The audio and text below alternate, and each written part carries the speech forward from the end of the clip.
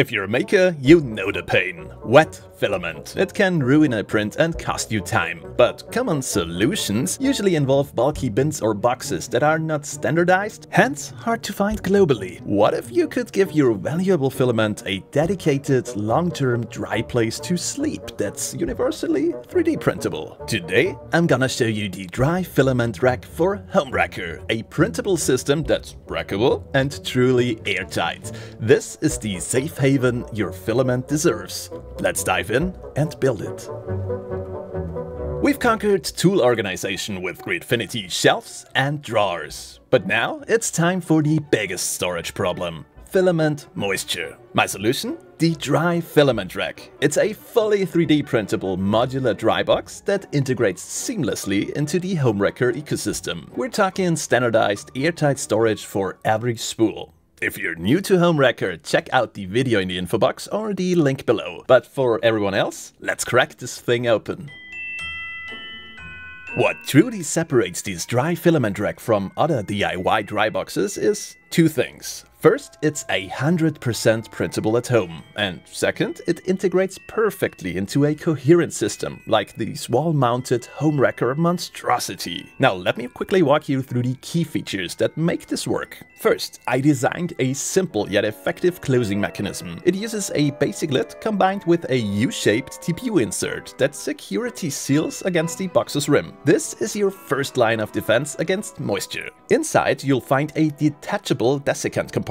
It's designed with plenty of slits to maximize airflow and keep your filament at a constant low humidity. Crucially, I designed this compartment to be warping resistant, printable in materials like polycarbonate. This means you can bake the entire compartment in an oven at around 100 degrees Celsius to recharge the silica beads, saving you the hassle of pouring them out. And to make filling that compartment easier, I even designed a small handy funnel to prevent spills. To know exactly when it's time to recharge the desiccant, I included cutouts in the lid for both round and rectangular hygrometers, making monitoring quick and effortless. Since the boxes are opaque, you need to know what's inside. I added detachable label plates. Pro tip: you can simply print these plates using the exact filament inside the box, giving you an instant visual and color-coded inventory. Got wider spools? The standard box fits spools up to 68 mm, but I also designed a jumbo version to account for oversized spools with a width up to 72 mm, which includes a considerably larger desiccant compartment. Last but not least, you can combine the dry filament boxes with all other extensions in the HomeRacker ecosystem,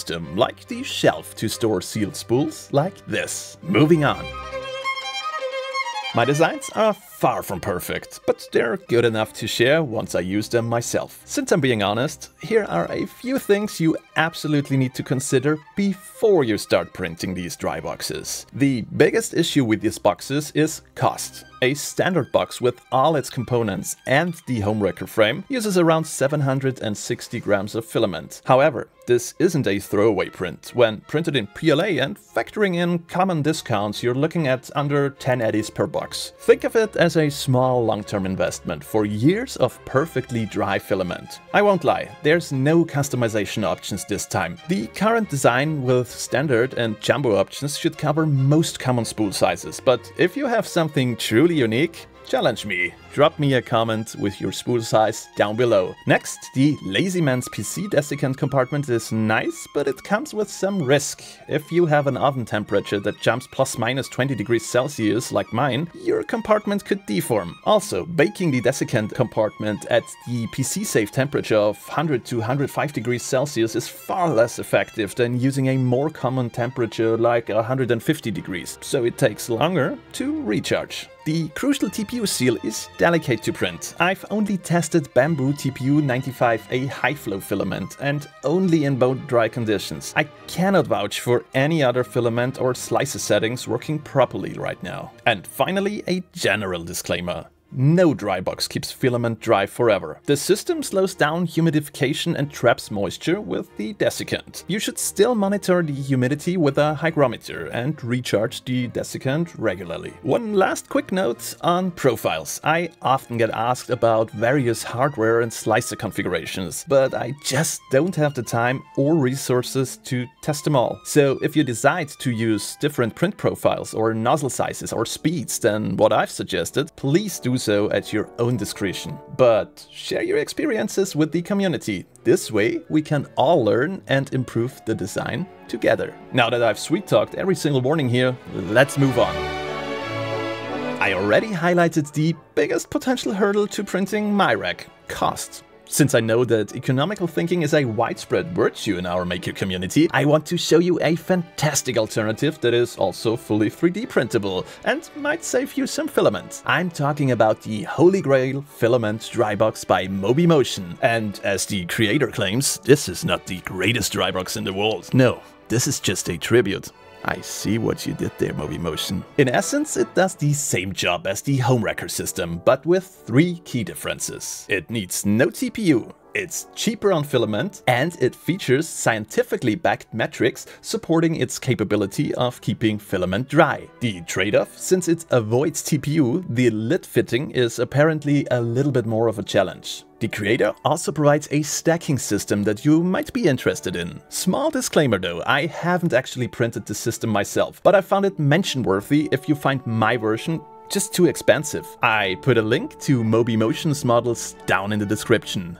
Moving on.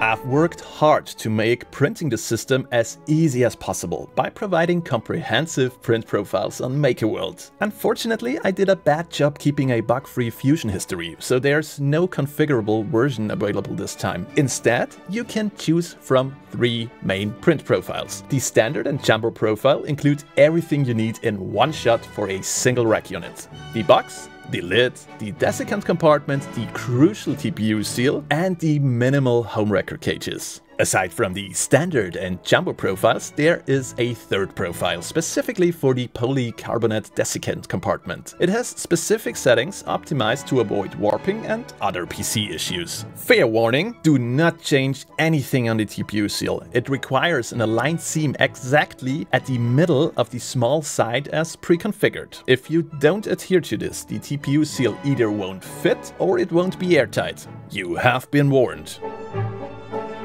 Aside from a bit of patience, you don't need anything special to print the model. Now let me quickly walk you through the assembly process. First, press the TPU seal into the lid's channel. Start at one corner and work your way to the other side. Ensure the seams align exactly with the recess in the lid. If you have a blunt knife or a flathead screwdriver, you can use it as help to press it in. Depending on the lid you chose, you can now press in a round or rectangular hygrometer, or leave it out completely if you're brave. The very first time you close the lid, it will be very tight. You need to start around one corner and apply firm, slow pressure around the edges until the seal fits completely into place. After the initial seating, it gets much easier. And just when I was filming this part, I had a problem seating the lid for the first time. So here's a bit of troubleshooting. If you have a problem fitting the lid, double and triple check the seal alignment. Are there waves which rejuvenate the slit? Use a flathead screwdriver to detach the seal. Inspect the lid for small bumps or loose layer lines and remove any impurities. In my case, it might have been a faulty spool of filament. Then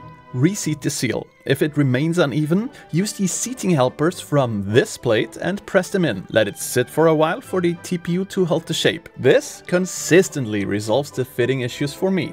After the lid finally sits, assemble your basic HomeRacker frame using the supports and connectors. Use the 2 X14 supports for the sides and an X15 support for the back of the cage. A regular box needs 5 HomeRacker units of height. The jumbo needs 6. Next, slide your printed box into the cage and use the lock pins to secure everything. Finally, fill the desiccant compartment with rechargeable silica beads. Pop it into the box and you're done. Now you can sit back and observe the humidity drop over the course of the next few hours. I mean, I wouldn't do that because it's boring as hell. Anyhow, that's the basic assembly. You can now scale it up or to the sides like here by building your very own custom rack. And that is the Dry Filament Rack. It's airtight, rackable, and ready to solve your moisture problems for good. As usual, all models are linked below. But now I want to hear from you. Is it useful for you or just way too filament hungry to even be considered? Also, what other extensions need to be integrated into the HomeRacker system next? Drop a comment down below. To follow my design roadmap and suggest new ideas, join our Discord. And if you want to see the next HomeRacker evolution, make sure to like and subscribe. Until next time, may the rack be always in your favor. The TPU seals printed in this clip were actually printed using a TPU spool, which had already sat for 6 months in one of my Dry Filament Rack boxes. Also, have you seen this exaggerated clip of the wet filament right at the beginning? I love how realistically trippy those AI-generated videos look. I had no footage of wet filament. You wanna know why? Because I use my Dry Filament Rack. Now, subscribe. Didn't feel right. From a S to a TH. This thing, ugh. I feel like this is gonna be good.